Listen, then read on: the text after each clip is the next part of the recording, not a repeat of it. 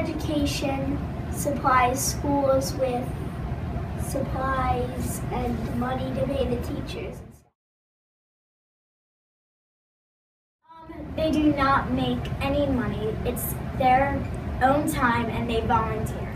Well, they make our school better and they provide money for the teachers, even though they don't get money.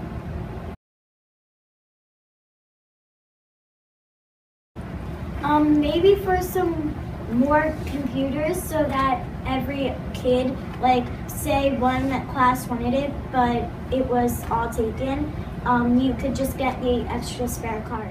If someone didn't bring any school supplies at all on the first day of school, they should give them like a book bag and pencils and sharpeners. Listening to people's disagreements, because even if they don't have the same ideas as you, they can still be good. If I wanted someone to lead us, I'd want them to be a loyal person. When a lot of people are disagreeing with what people in the board are saying, there's a lot of stress, so you have to not easily be frustrated.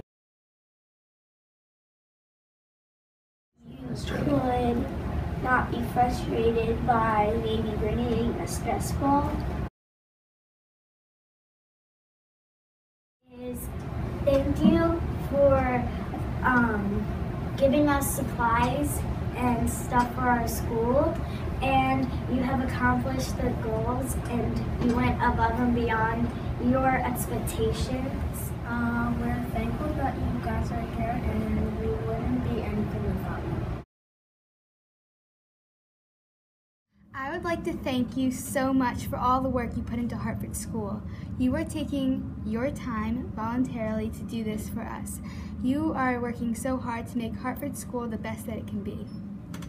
I like in Hartford School how we actually have a Hartford School and it's not grades K through 5 and then 6, 7, 8 and then high school. I like how we have such great teachers. I like how we have different specials, so if a kid doesn't like one special, they can always look forward to the next marking period. I like how the principals of every school let the students come down and give them ideas. So, because for example, there's so many fundraisers that go on in the school, and so many kids can have a say in them and help do stuff to benefit the fundraiser, and I'm happy and proud that Hartford does that. I like having after-school activities. I like that we have a chance to to understand what it feels like to be at middle school before we actually go to middle school. I like that we are able to have field day at the end of the year because it's a nice way to end off the year. I would like to thank you for making our district safe and keeping us learning lots of new things. I'd like to thank the board for spending their time to make